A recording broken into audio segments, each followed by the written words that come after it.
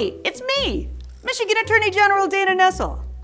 Would you willingly pay someone $20, $30, or even $50 more than a product costs just for them to order it for you online? Because essentially, that's what drop shipping is. Drop shipping is where a seller sets up a website and sells products that the seller doesn't actually have. When an order is placed, the seller sends it to a third party, which then ships the goods directly to the buyer. Or maybe not.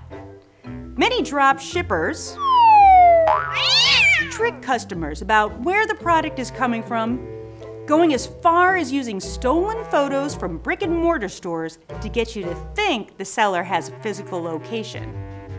Another risk is that the product you see online may not be the product you receive, or worse, you may never get what you ordered at all. So before you buy, keep the following in mind. Research the product and the seller.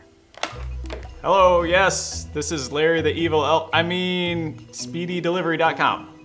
Do an online image search of the product that the seller has posted to see where the product is coming from, how much it really costs, and who else is selling the product. Yeah, $400 is a great price for a spatula. It has Bluetooth.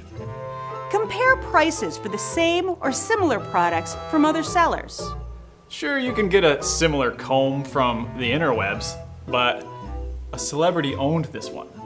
For more information about drop shipping and other tips to protect your wallet this holiday season, make your connection to consumer protection at michigan.gov/AG.